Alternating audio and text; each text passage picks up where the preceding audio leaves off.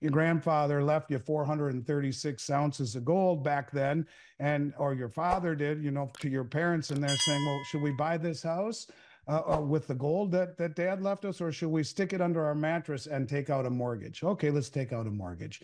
And so those 436 ounces of gold have been sitting under your parents' mattress for the last 60 years, earning nothing but dust.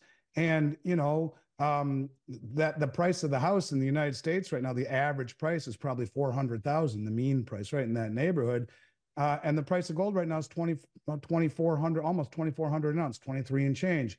So those 435 ounces times 2350, well, that's $1.2 million. That buys you all $1,022,000. That buys you almost three houses. And so not only, and it's earned no interest for 60 years.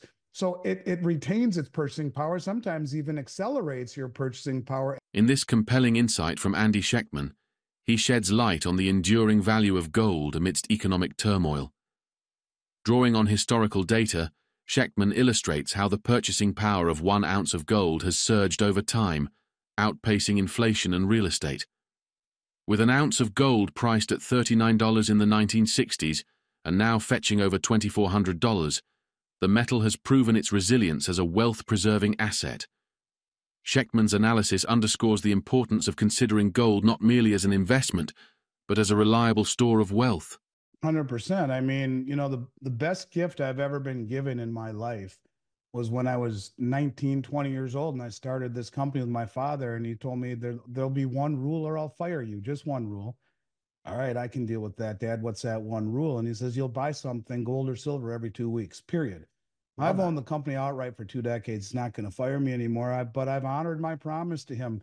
And because of that, I have looked at my metal not as an investment. To me, it's wealth that has outlived everything the world has ever thrown at it, from wars to inflation to depressions to pandemics, everything. And it is of tremendous comfort to me. And there are very few things that, not to mention, that you can leave for your children or your grandchildren or a charity or whatever that has intrinsic and sentimental value. It has lasted the test of time. And in every single metric I could give you, when you talk about it retaining its purchasing power, sure, in back when you mentioned in the 20s, that was a $20 gold piece. That was $20.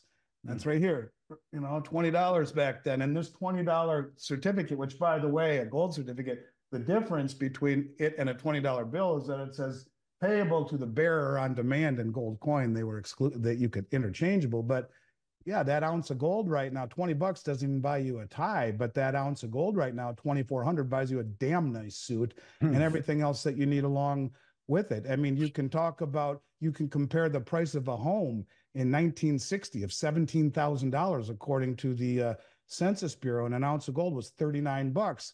And so if you take 17,000 divided by $39, you end up with, and this is to all the people who say it doesn't pay interest, that's 436 ounces, basically. So your grandfather left you 436 ounces of gold back then, or your father did, to your parents, and they're saying, well, should we buy this house with the gold that dad left us, or should we stick it under our mattress and take out a mortgage? Okay, let's take out a mortgage.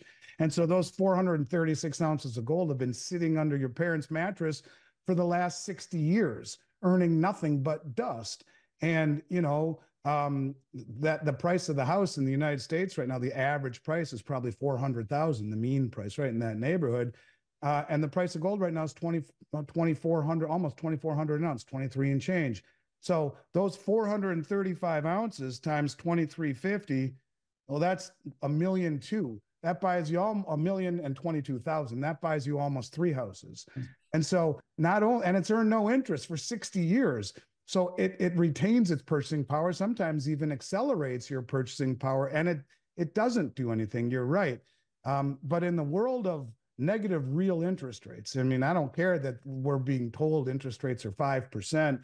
When you factor in real inflation, which they're lying about, because it's an inflationary system. They have to inflate or they default.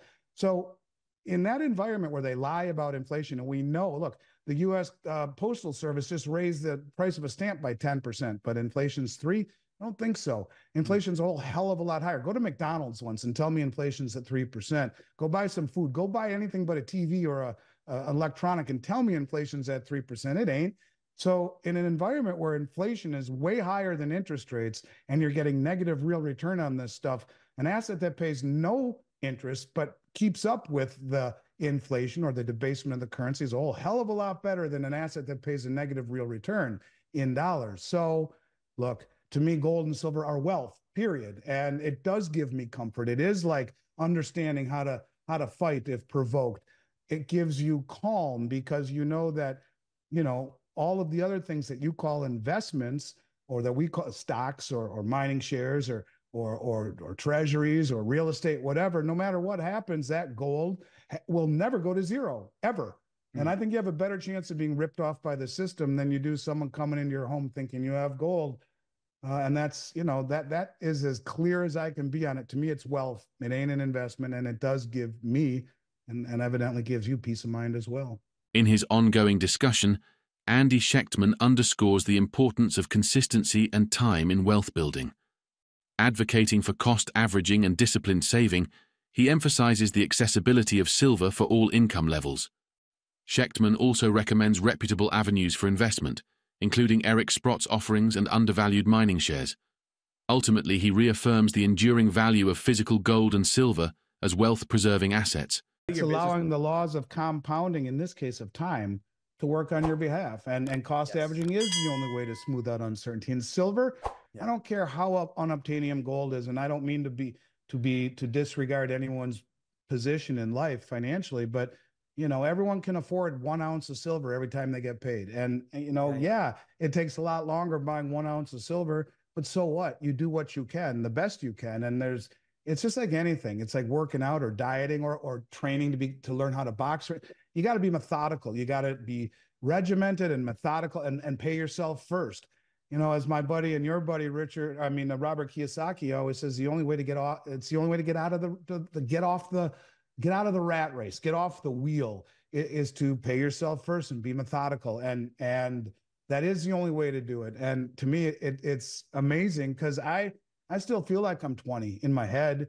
I showed you my tattoo that I got in Amsterdam. I mean, I don't know, any rational 53-year-old probably wouldn't be partying in Amsterdam and at 11 o'clock at night go get a tattoo. I did because I still feel that way, in my mind.